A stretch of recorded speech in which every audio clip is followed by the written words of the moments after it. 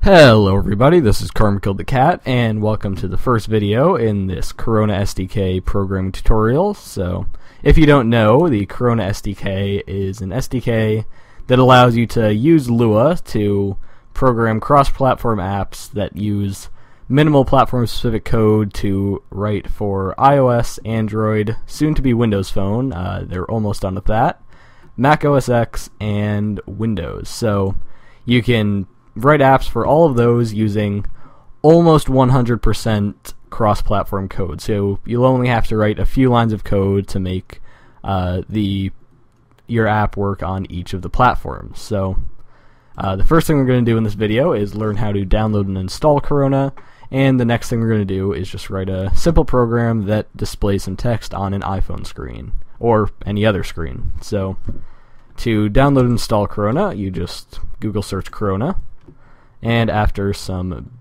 beer links, then you'll get Corona Labs cross-platform mobile app development.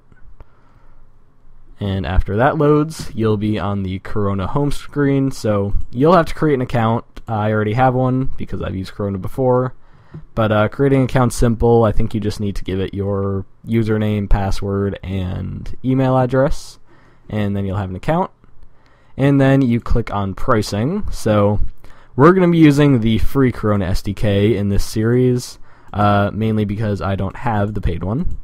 So with the free one, you get pretty much everything. There is a revenue limit. It doesn't have it listed here anymore. It used to.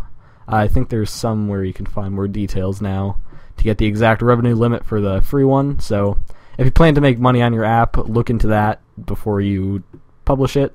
You may have to buy the paid one, but unless you plan on making a lot of money, last time I checked, I think the free one let you make up to $100,000 a year.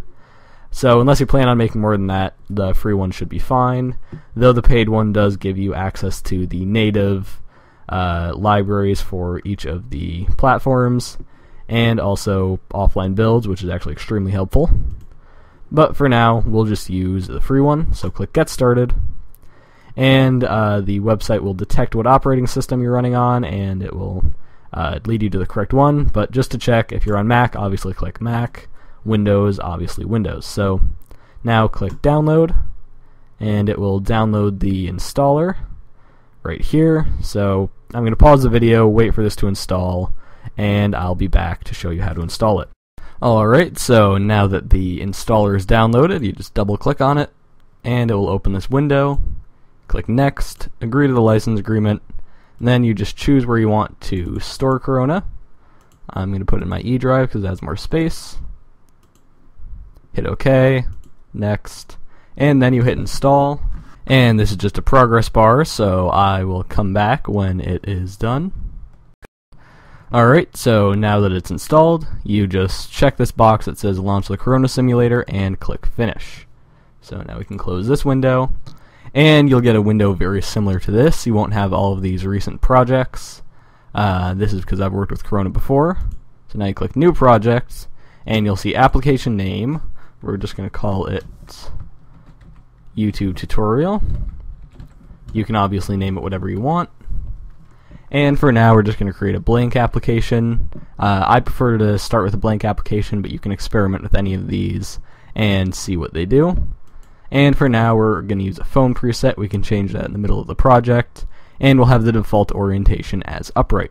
So click OK, and you'll get a phone. It'll probably be an iPhone. Mine's on Android for some reason. Let's change that to an iPhone 5. And you'll also get a folder with a bunch of files in it. So see, you have something called build.settings. We'll go over that in the next video. Config.lua, again, we'll go over that in the next video. And then this image file with a weird name, this is for iPhones to publish to the App Store. You have to have a launch screen. Most apps have it as a splash screen that just displays the company name. But to publish to the App Store or even build the app, you do have to have this, so Corona just provides a blank image. And then you have a bunch of image files that just say icon. These are all of the different sizes that you have to have your icons for to publish to the iOS and Android App Store. So in the distribution tutorial, which will be much later in the series, I'll go over how you set all of these up.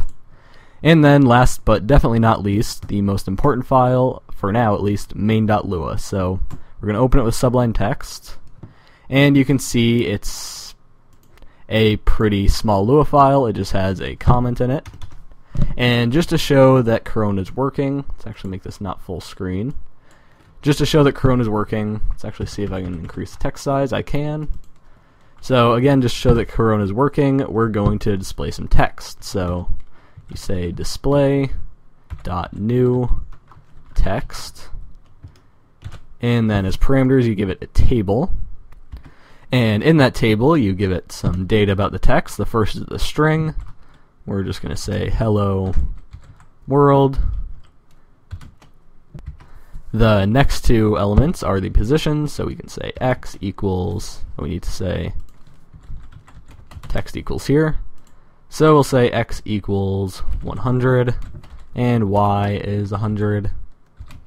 Next you have font size. Font size, I think that's how it's, those are the right cases. Font size, we will say 30.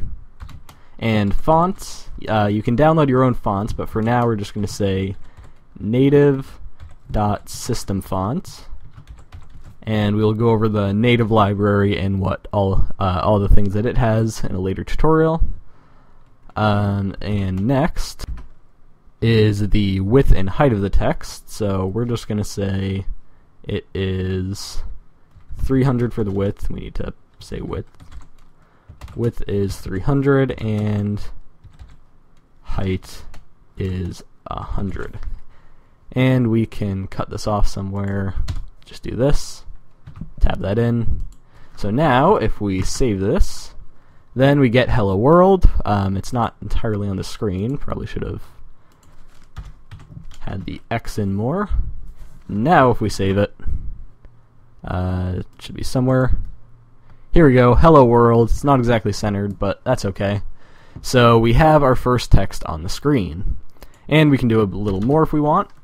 We can say display.new rect, and this we give an x, y, a width, and a height. So the x we'll say is 400. Actually, no, we can't do that. 100. Y can be 300. The width is, say, 200, and height is 400. So if we save this, we get a huge box down here. And I'll go over what, or more effectively go over all of the different things you can draw in a later tutorial, probably the next one, and what you can do to change the color of the text, the color of the rect, or anything you want, and also how to draw things from image files. So that'll probably be the next video, but for now, we're just testing that this works. And also, just one more thing, you can change what you're simulating. So you can see we go to an iPhone 6 Plus, too big for my screen, iPhone 6.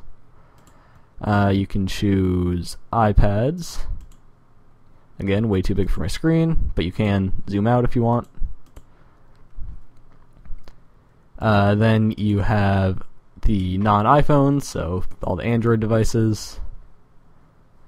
And then you can even do things like the Amazon Fire TV, because you can publish to the Amazon store. But this doesn't look right. There's stuff that we have to do to make it work for things with aspect ratios like this, and again, we'll go over that in a later tutorial. But for now, we've installed Corona and just saw generally how it worked. So that'll be all for this video. I'll see you in the next one.